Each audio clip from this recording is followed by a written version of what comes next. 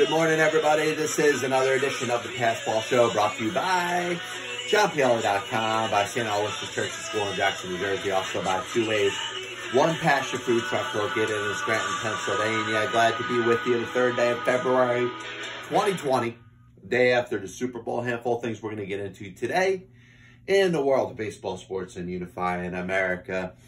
I'm going to give a little bit of a Super Bowl recap. There's just a couple things that kind of grind my gears a little bit, and I will kind of talk about as we get through the show.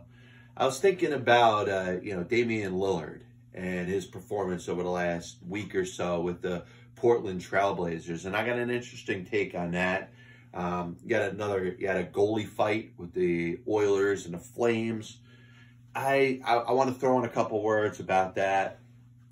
You also have obviously a recap of the Super Bowl. But the first thing I wanted to talk about today is just a silly narrative. And I think this narrative comes out there with good intentions. It's usually happy people that are excited about something that is to come. But it's amazing how the second the Super Bowl ends, of the big event, obviously we know as the Sunday preparation and the party and all the different things that go on with the Super Bowl, from the commercials to the halftime show to all the different things that get discussed. As soon as the game is over, people like to throw out there, hey, it's baseball season. And you know what? The truth is, it isn't. Couldn't be any further away from baseball season. Yes, it's a little bit closer than it was before, while the National Football League season was going on, as the playoffs were going on. And a lot of people look at the Super Bowl as the turning point as we get closer to baseball. Pitchers and catchers haven't reported yet. You're not going to see games for the better part of the next month, but it still sounds like a cute narrative, especially if it's a girl on Twitter that is attractive that says it, and somebody says, oh my God, you're right, baseball season's coming. No, they're not responding to your tweet because they think baseball season's coming. They are responding to the tweet because of what you look like. And the problem that exists out there now is that, there's other sports that aren't getting the respect they deserve. Obviously March Madness, gets a little bit of attention in the month of March. We are in the beginning of February now. But, you think of the NBA, you think of the NHL, and yes, there's popularity that exists within their own sport, especially the diehards that are the biggest fans of those respective sports. But do we transition from football with the Super Bowl into baseball? The answer is no. So one of the lamest takes, and I'm going to continue to call it lame, is the fact that the Super Bowl ends and somebody says, hey, it's baseball season. Listen, you could be the most diehardest of baseball fans. It still doesn't make it baseball season right now on February 3rd.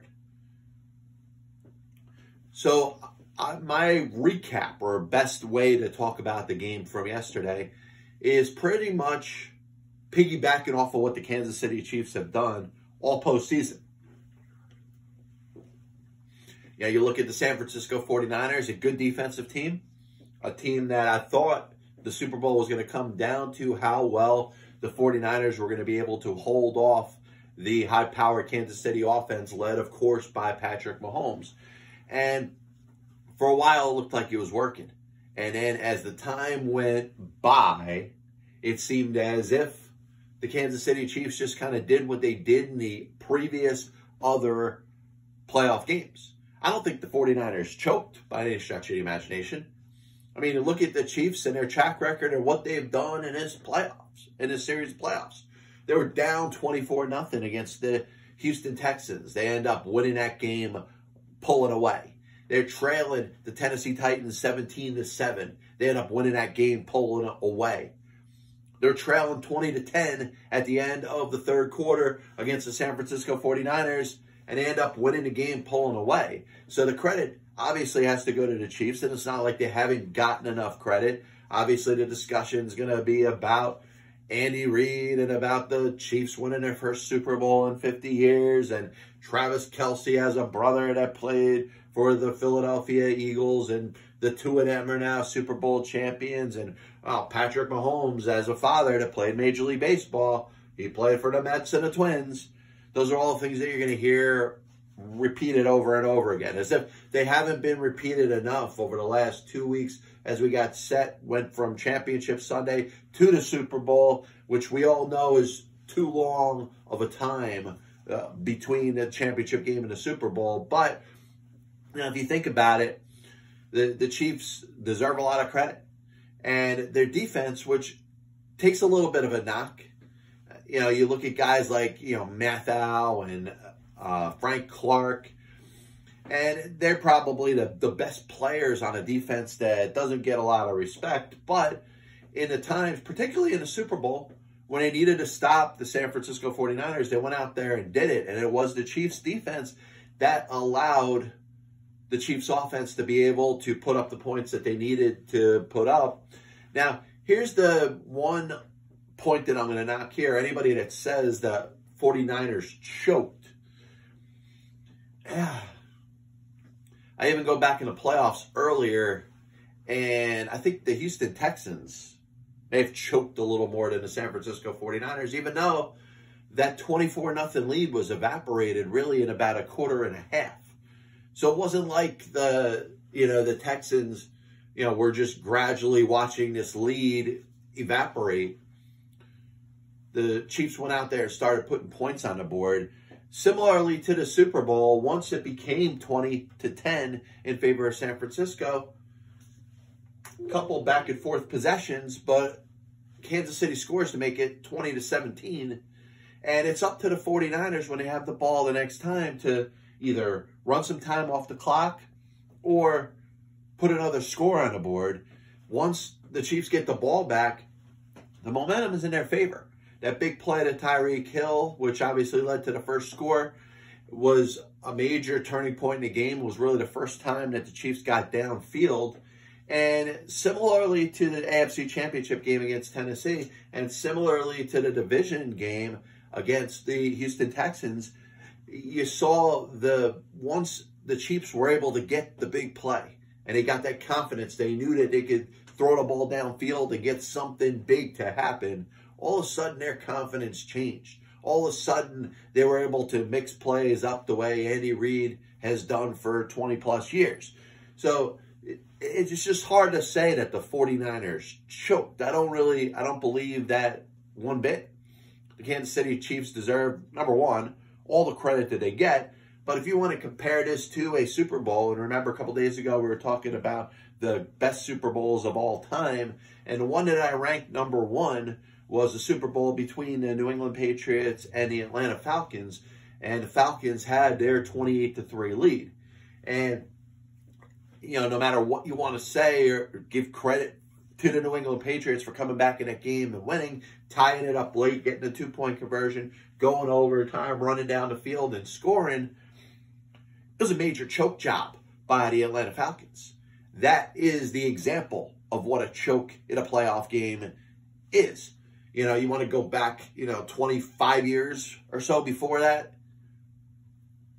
and talk about the Houston Oilers and the Buffalo Bills. And obviously, we're talking about playoff game here, not Super Bowl. 35-3, Frank Reich leads the Buffalo Bills back, and they end up winning that game. That was a choke job by the Houston Oilers. I can't say the San Francisco 49ers choked. They were beat by a better team, and a team that spent a lot of time kind of feeling its offense out. I thought they were going way too much to Damien Williams. Now, a lot of people say that Damien Williams should have been a Super Bowl MVP. Obviously, the 31-yard touchdown run, which ends up sealing the game as the 49ers are trying to get the ball back with a chance to do something. Obviously, that late touchdown makes it a two-score game, making it pretty tough for the 49ers to come back within 2 minutes. And maybe, listen, the person that wants to see Damien Williams or wanted Damien Williams to win the Super Bowl MVP would have certainly had a good point with that late touchdown, the 31-yarder that ended up sealing the game. But as I'm watching the Super Bowl, I'm watching him hand the ball off to Williams. I'm watching Patrick Mahomes throw the ball out of the backfield to Damien Williams. And I'm watching the Chiefs offense go nowhere. And, you know, in the end, when it's Patrick Mahomes that wins the Super Bowl MVP, I'm actually validating that for you right now, because when they're relying on Damien Williams early on in the game, Chiefs offense is doing nothing. The San Francisco 49ers are controlling that game with their defense, and I don't know if it's a matter of the Chiefs trying to fool the 49ers, saying, you know, we're going to run the ball with Williams, we're going to hit him with passes out of the flat, we're going to surprise the San Francisco 49ers, we're not going to throw the ball to Tyreek Hill, we're not going to throw the ball to Travis Kelce. Listen, I think that was a terrible game plan, and it got the results that it got. So they were relying on Damien Williams for way too much in this game, and they don't start doing anything until Patrick Mahomes starts to run the ball a little bit, throw the ball downfield. That, like I said, the pass to Tyreek Hill downfield was the turning point, I believe, of the Super Bowl, where you started to feel that the Chiefs were starting to build some momentum. Damien Williams, yes, he gets that touchdown at the end of the game. One of two scores, by the way. And I know he got that big touchdown, you know, early on in the game where he crossed the plane or the goal line. But Patrick Mahomes was the MVP of the Super Bowl. He was the one that led that team back down 10 points. And I understand what it said a lot. If there's a tie or if there is uncertainty when it comes to who the Super Bowl MVP should be, he usually goes to the quarterback. I don't mind that so much. You've seen Super Bowl MVPs that were quarterbacks before that you said or may have argued or had a dispute whether or not they really were the best player of the game or the most valuable player of the game. Chiefs don't make that comeback without Patrick Mahomes. And as good of a performance as Damien Williams had, I'm going to tell you this. They were relying way too much on Damien Williams in the first half of that game, in the first 3 quarters of that game. And when you're down 20-10 through 3 quarters, the guy you're relying on was not getting the job done. They were not getting anywhere with Damien Williams. It wasn't until Patrick Mahomes started throwing the ball downfield that the Kansas City Chiefs offense started doing anything. And once they started to hit a couple of passes, a couple of big plays, all of a sudden that 49ers defense, which we talk about being so good, and listen, it got them to that point. A 4-12 San Francisco 49ers team from a year ago went out there and had a 10-point lead after 3 quarters of the Super Bowl. They got every reason to be proud. But that defense was stopped. That defense was put in a position where it was vulnerable in the most key situation of this game. And the biggest key that was in this Super Bowl was going to be the San Francisco defense against the Kansas City Chiefs offense. The Chiefs could score a bunch of points against anybody. Could they do it against the San Francisco 49ers? The San Francisco 49ers defense could stop just about anybody. Can they stop this high-powered Kansas City Chiefs offense?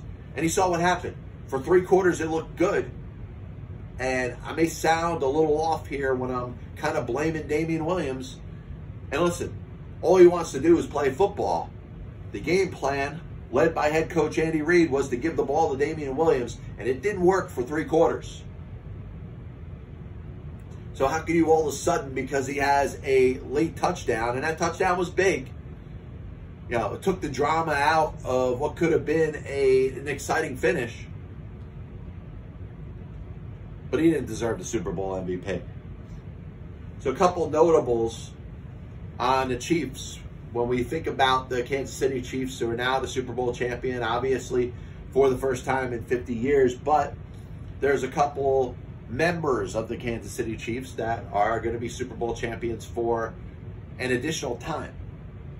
Defensive coordinator Steve Spagnuolo won a Super Bowl with the Giants as their defensive coordinator in 2007. Dave Merritt, who before yesterday, when I read about him in an article, I had no idea who he was. Apparently, he was on the Giants coaching staff in both 2007 and 2011. So he wins his 3rd Super Bowl. And Terrell Suggs, who started the season with the Arizona Cardinals, finished the season with the Kansas City Chiefs, gets another Super Bowl ring. Of course, his first one was in 2012 with the Baltimore Ravens. Now, the other point I wanted to bring up, the city of Kansas City. And obviously the Royals, who won a World Series in 2015. We know now about the Chiefs, who have 2 Super Bowls 50 years apart, 1970 and 2020. The Royals, who won a World Series in 2015, but also in 1985. It's time to give a little respect to the Kansas City Monarchs of the Negro Leagues, who won Negro Leagues World Series in 1924 and 1942. So congratulations to the city of Kansas City, the Kansas City Chiefs, and the whole thing.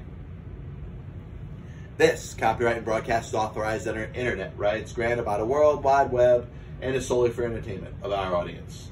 Any publication, reproduction, or other use of pictures, descriptions, and accounts of this show without the express written consent of the Past Ball Show, JohnPLA.com and John PLA LLC, is prohibited. Any commercial other use of programs, such as by charge and admission for its showing, is similarly prohibited. So, just a reminder, it is not baseball season. It won't be baseball season for a little while. And if you think about who should have been the Super Bowl MVP of Super Bowl LIV, Super Bowl 54, I think they got it right. Patrick Mahomes should have been it. Like I said, they're relying on Damien Williams way too much in the first 3 quarters of that game, and it was not getting a Kansas City Chiefs anywhere. He doesn't all of a sudden get the Super Bowl MVP because he gets his 2nd touchdown in a situation where the Chiefs are trying to run out the clock. Patrick Mahomes led that team back. He was the reason, obviously with help from the offense and a little bit from the Kansas City defense. But that's one of the major reasons why they win this football game. Now, I think about the San Francisco 49ers, and I know there was going to be a lot of pressure on Jimmy Garoppolo. And Jimmy Garoppolo's had a great record as a starting quarterback in the National Football League. The graphic was put up where he was 21-5 as a starter for the San Francisco 49ers. And over the last 3 years, including playoff games, obviously up to the Super Bowl, and 49ers in games that were not started by Jimmy Garoppolo over the last 3 years were 4-20. So there is a little bit of intangibles that he brings to the table. He did make some very questionable throws in the Super Bowl, and something that has been brought up many times when evaluating Jimmy Garoppolo, saying, is this a quarterback that could take that next step and become a top 10 quarterback in the National Football League? And I think he's just got to keep working at it.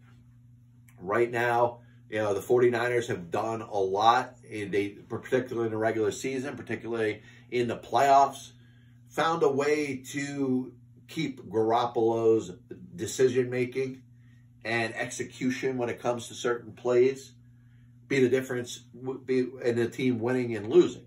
They relied a lot on their running game. Obviously, you know, in a situation where I think they were trying to catch the Kansas City Chiefs off guard with some more play action, you know, using the tight end, getting the ball in the hands of Deebo Samuel, put them in a very good position.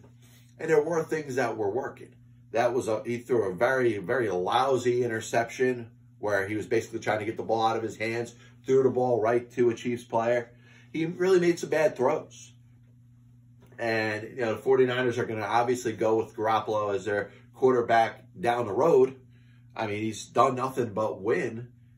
I just pointed out the big disparity between games started by Garoppolo over the last 3 seasons and games not started by Jimmy Garoppolo over the last 3 seasons. So he's going to be their quarterback going forward. But the talk is going to be, how good is this guy? Is he the next Brady? Certainly not going to be the next Tom Brady. He was a guy that Bill Belichick liked a lot, and I think Belichick felt that within his system of the New England Patriots, he could have gotten some success out of Jimmy Garoppolo. I don't think he's a bad quarterback, but I don't look at him and say this is a guy that I'm going to trust to lead my team down the field in the last 2 minutes of a football game. Sure, you give me a lousy defense, then I think Garoppolo could go up and down the field against them. The 49ers got to the Super Bowl because of their defense. The 49ers got to the Super Bowl because of their running game. Raheem Mostert did not have a huge Super Bowl after rushing for over 200 yards in the NFC Championship game. Now, Garoppolo could have made a couple plays. And listen, you look at Kyle Shanahan, the head coach of the San Francisco 49ers, setting up really plays that were foolproof up to a certain point. The working off of the play action, hitting guys over the middle, lot of activity with the pitching to the wide receivers and stuff. All stuff that, any decent quarterback should be able to handle. But in the end, it really took Jimmy Garoppolo needing to drive the team down the football field, and he wasn't able to do that. Now, listen, how many great quarterbacks have not been able to take their team down in a particular game? Of course, there's many times where the best of the best are in that 2-minute offense and don't get the job done. Now, Jimmy Garoppolo could have elevated his game or his reputation to a different level if he was able to take the 49ers downfield in the final 2 minutes. It didn't work out.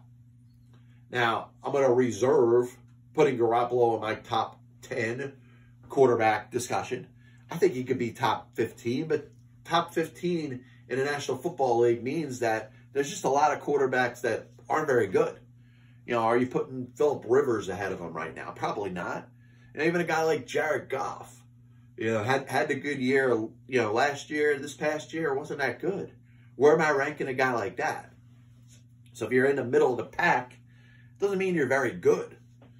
So I think he's got some work to do. I think the 49ers should be very happy with what they did this past year. Like I said, they went 4-12 last year. They really were, when it came down to the National Football Conference, they were the best team in the NFC this year. There's very little to dispute about that. They had no problems in either of their playoff games. They sealed home field advantage with a win in week number 17. They deserve everything they got, and they should be considered a good team going forward. I did want to move on and talk a little basketball, and I do want to thank everybody for tuning in. Once again, this is the Pass Ball Show, brought to you by JohnPielli.com, by Two Ways, One Passion Food Truck located in Scranton, Pennsylvania, and by St. Aloysius Church and School in Jackson, New Jersey. So, Damien Lillard goes off for another 50-point game for the Portland Trailblazers. Now, good for them, they won, but a team right now that's sitting there at 23-27. And I give Lillard credit because he's become one of the legitimate scorers in the National Basketball Association and a player that deserves to be recognized a little bit more right now. He's averaging just a tad under 30 points a game. And, for a Portland team that has not had a whole lot of identity over the last 5 years or so, he has become a legitimate superstar. The problem I have is the Portland Trailblazers are sitting here 4 games under 500. And, the networks are going to go out there and they're going to publicize his 50-point games and maybe the last couple weeks where he's done it a couple times and really has become one of the faces of the NBA. But in the end, what are you judged by? You're judged by the amount of games that you win. You're judged by your record at the end of the season. Now, if you're sitting there and looking at your record, the Trailblazers are in a position where they're on the outside looking in. They have the 9th seed in the Western Conference right now, and it's not that it's not feasible that they could get in with the 8th seed. And, I said this a couple weeks ago, what stood out about the Western Conference this year is that you have 2 teams, or at least one team, that could make the playoffs with a losing record. And I know the East is, notable for that. They got 2 teams at 7th and 8th seed that both have losing records right now and are probably likely to finish the season with losing records unless they go on a major run. But the Portland Trailblazers are sitting there 4 games under 500, and I understand why. There's a lot of credit going out to Damien Lillard. He's going out there, he's putting mad points up for the Portland Trailblazers. But, the team brought in Carmelo Anthony, and Carmelo Anthony has done a very good job for them this year. C.J. McCollum's a good player. They made the trade and got Trevor Ariza.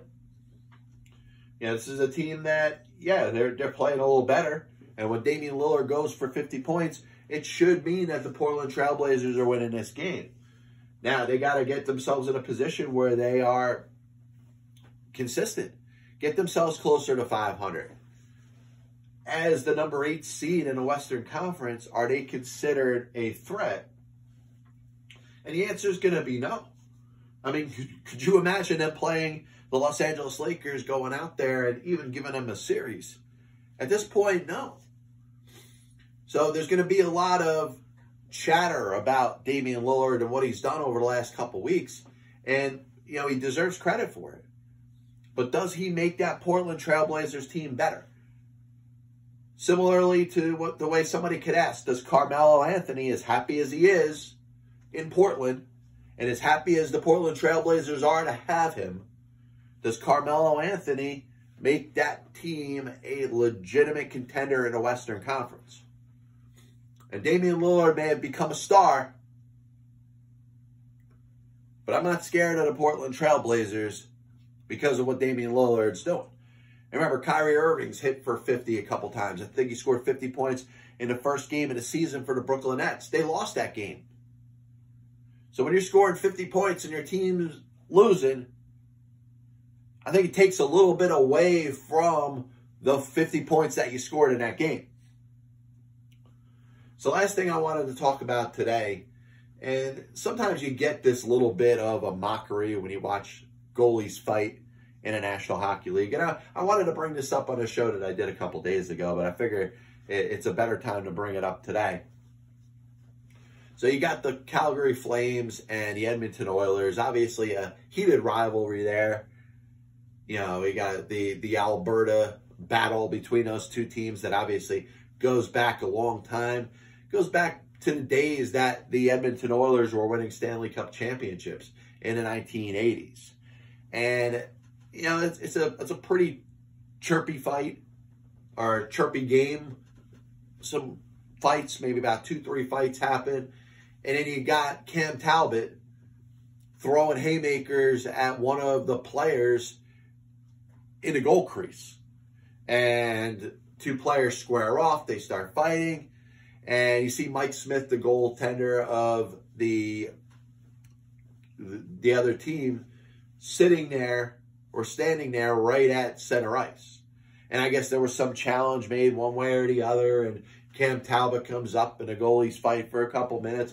And a lot of the fans, whether you're a fan of Calgary or a fan of Edmonton, you know, you're kind of sitting there laughing as you're watching this happen. The two goalies who are really supposed to be on the opposite ends of the ice are out in the middle in this main event type of thing, throwing punches at each other. And, I mean, it does make the sport look corny. It does sometimes. But it is part of the game. And what we realize about the National Hockey League is that fighting is probably not going to be outlawed anytime soon. It's something that I think is taking a turn, especially when you're thinking about concussions and you're thinking about injuries and you're thinking about somebody that's sitting there just taking punches to the face. You know, it's not necessarily good for their health. You know, Bob Probert and the brain damage that he suffered, which likely led to his early death. I still don't know what the best way going forward is for the National Hockey League. I'm not going to go extreme, and I'm not going to say that fighting should be outlawed because I just don't believe it's ever going to happen. But I do think there should be more of an effort made to stop some of the altercations a little bit earlier. And the refs are doing what they're instructed to do. You know, two players drop their gloves and they square off, and the ref's job is to make sure nobody gets hurt and kind of stand around and watch them fight. I think there should be a little more effort to stop it a little bit earlier. And then, you know, secondary altercations that happen, you know, if one fight happens after another, that should be a game misconduct situation. There should be more suspensions in games that become more marred from fighting as opposed to the action that's on the ice. I don't think anybody really should mind a dropping of the gloves and two, fighters going out there doing their thing. But when a game gets marred with fights, I think the referees should take more of a position to take some of the players off the ice. The ones that are adding to the violence that's going on need to be removed from the game. A little bit of a recap of the show today. We spoke about the fact that it's not baseball season. And I don't care how pretty your profile picture is. I don't care how many followers you have. It's not baseball season.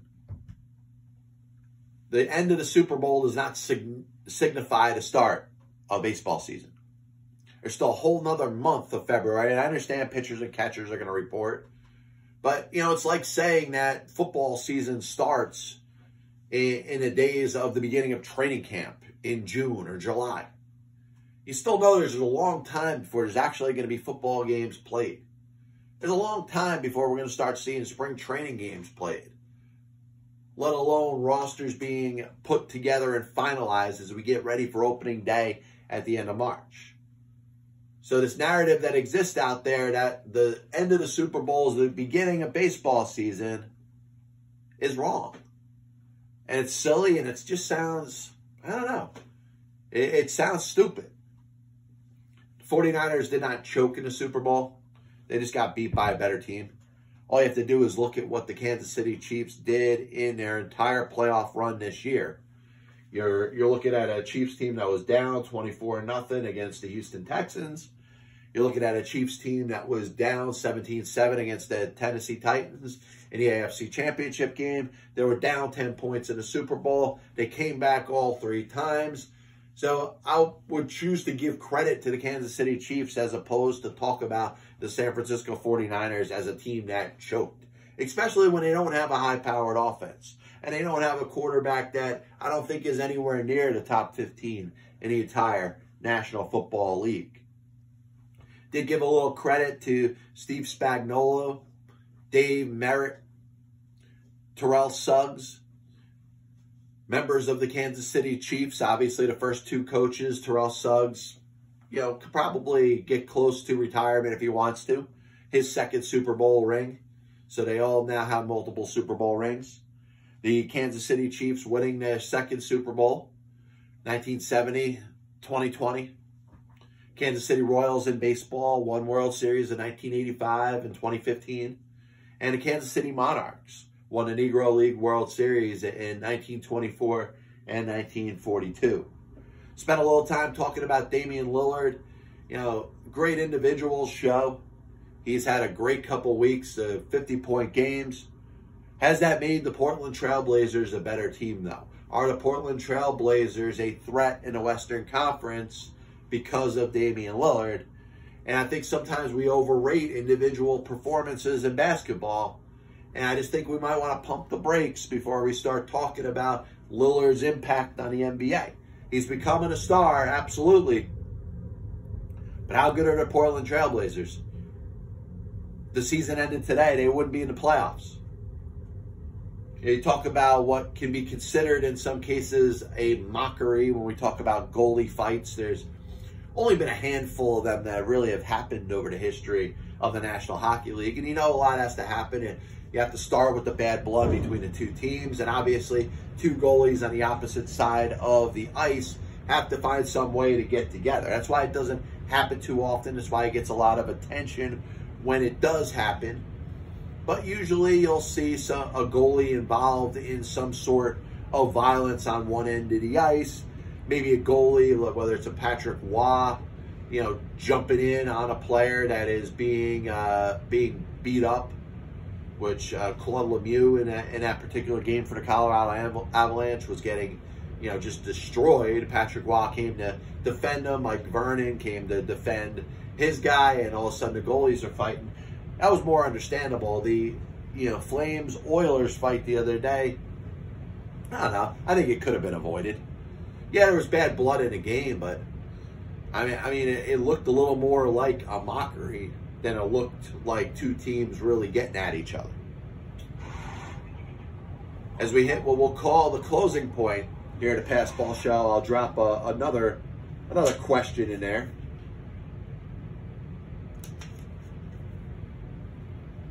And let's see, next question we're going to grab here off of Mets Trivia.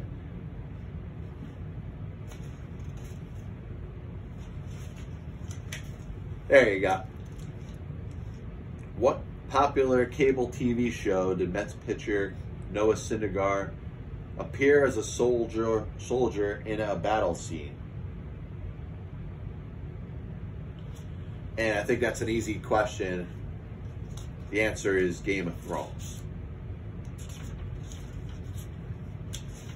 Let's see. Baseball trivia.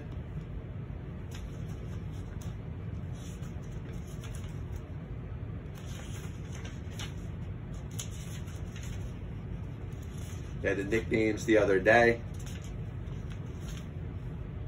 There you go.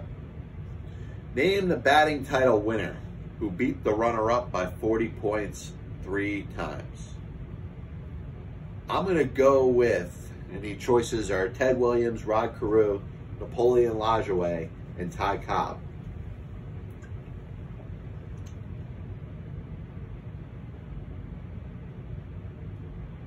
I'm going to go with Napoleon Lajoie. Let's see what the answer is. No, it was Carew.